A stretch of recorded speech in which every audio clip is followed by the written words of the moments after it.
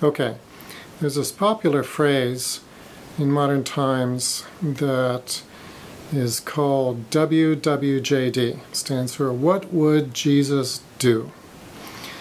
Now, usually people mean by that, well, Jesus would not be mean. He certainly wouldn't rob a bank. He would be nice to people, would not say bad words, and would not cheat on his income taxes. And so you kind of put your place as you go along the daily routine in Jesus' place and say, well, if it was Jesus, what would he do? Okay. The problem is that this isn't quite taken far enough. If we're going to use Jesus as a model for our lives, and he provided a model for us and an example for us to follow, then you should ask the question, what would Jesus do if he came across a sick person? And of course the answer is natural. Well, he'd heal them. Well, of course. And so then the question becomes, well, you've got Jesus in you, right? Christ in you, the expectation of glory. So what, when you come across a sick person, does Jesus in you want to do? Well, heal the person.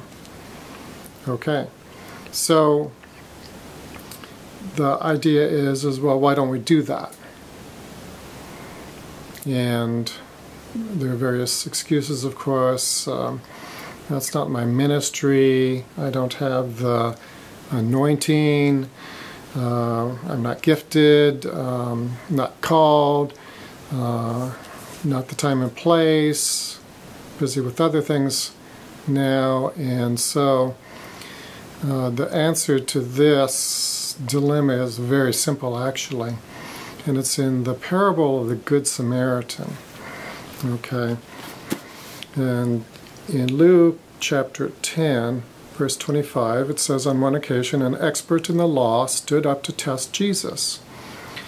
Teacher, he asked, what must I do to inherit eternal life? What is written in the law? He replied. How do you read it? He answered, love the Lord your God with all your heart, and with all your soul, and with all your strength, and with all your mind, and love your neighbor as yourself.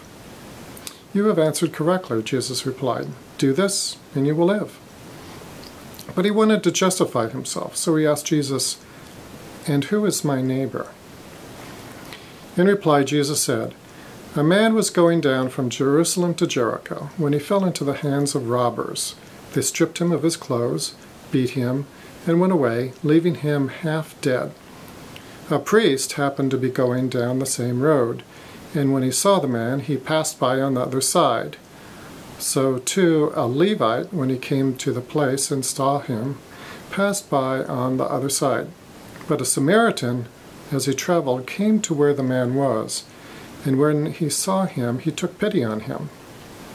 And we know that the rest of that parable, of course, concludes with, which of these three do you think was a neighbor to the man who fell into the hands of robbers?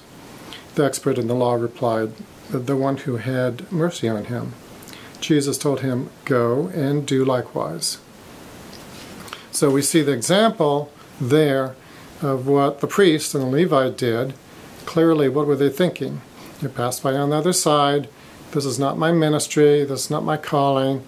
Might be a problem there. Might be dangerous. One excuse after another. It doesn't say what's going through their minds. Of course, Jesus is just making up the story as an illustration. So the point is that the Samaritan is the one who had pity on the man. And Jesus says, go and do likewise. Now, can you do it?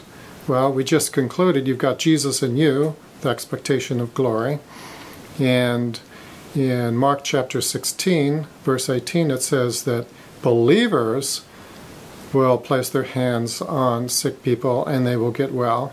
It says believers, not called people, not apostles, not Benny Hinn, not special anointed people, not whatever you want to say, but believers. So if you're a believer, then you can put your hands on a sick person and they will get well.